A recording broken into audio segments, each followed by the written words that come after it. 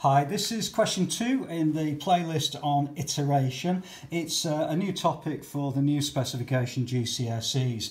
So it seems like there's an awful lot of words with this, but actually they are fairly straightforward. So what we're saying here is show that when f of x equals 0, the equation can be rearranged to give that. So basically what we're doing is we're trying to make either this value of x or this value of x as being the subject of the formula to give you x equals something.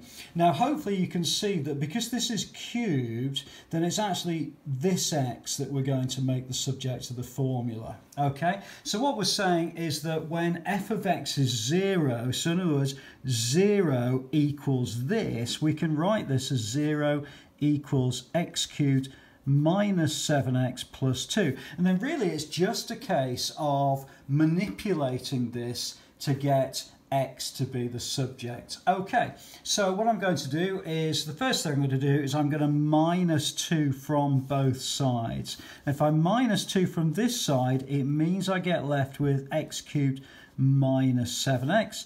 On this side I get minus 2. Okay, now I'm going to add 7x to both sides. So if I add 7x to both sides, again I get rid of this one, but this side I have to add 7x, so I get 7x minus 2 equals x cubed. Okay, and then it's really just a case of taking the cube root of that, and that's going to look exactly the same as it is in the question. So if I cube root, it's going to be x equals the cube root of 7x minus 2, and that would answer this particular question. It's fairly straightforward, providing you feel okay with manipulating equations. And then it says, again, lots more words. It says use the iterative formula that with x subset 0 equals minus 2 formula. Okay, exactly the same as the first question in this particular playlist. All we're doing is we're saying we're starting with this, and then we're going to progressively put our answer into this formula, and we're going to get a closer approximation of the what they call the real root. Okay, now at the end of the previous video I gave you an explanation as to why that happens, and I will do with this one as well. So what we're saying is that actually x of 0 equals minus 2.4. That's great, no problem. So if you can imagine, this is x of 0 plus 1, so this is x of 1 equals, and we're going to put the cube root of 7 times minus 2.4 minus 2. Okay, and if you pop that into your calculator, then you will get minus 2.659000579. Now these are definitely calculator questions, and you probably would need, you would need a scientific calculator for this. Okay, so what we've got to do now is just keep feeding the same formula to get progressively better values of x. So we're taking this result and we're going to feed it into x2. And again, the cube root of 7. Now the easiest thing is to use the answer key on your calculator.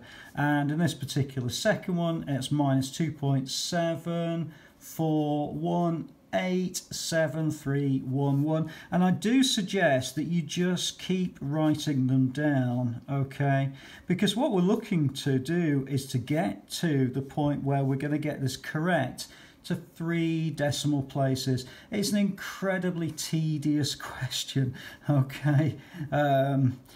I've seen students where they don't write all of these numbers out, and that's fine. Providing you write sort of 5 or 6, you'll be absolutely fine. But it is just a very, very tedious sort of question. Okay, so x the subset 4, again, cube root, answer minus 2. Okay, and that's going to give you minus 2.77744191. And what we're looking for is the point at which the third decimal place numbers start to repeat themselves, okay? So x to the 5, subset 5 is 7 times answer, again, minus 2, and that's going to give you minus 2.777441.291. I just realised this is incorrect. Okay, I'm sorry about that. X to the 4 is going to be 775097486. Sorry about that. 2 point minus. Okay, sorry about that. Okay, so x to the 5 is going to be that. X to the 6 is going to be cube root 7, answer minus 2. Okay, and I hope we're actually getting to the end of this. So 2.7781500048 x7, okay, cube root 7, answer minus 2. Okay, so again, hopefully we'll get to the end of this sooner or later. I think we do now. It's minus 2.778. Okay, this is looking very positive here, folks. I'm really pleased about that.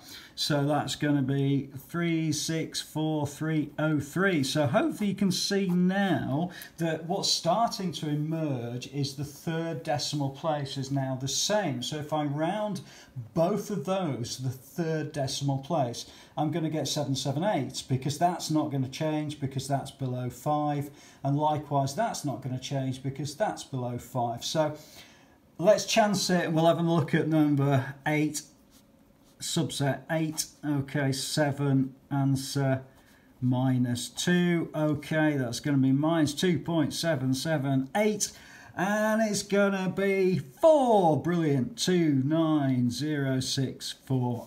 Okay, so the answer to this particular question is the value of x equals minus 2.778. Now what we're getting at here, okay, so that will answer the question.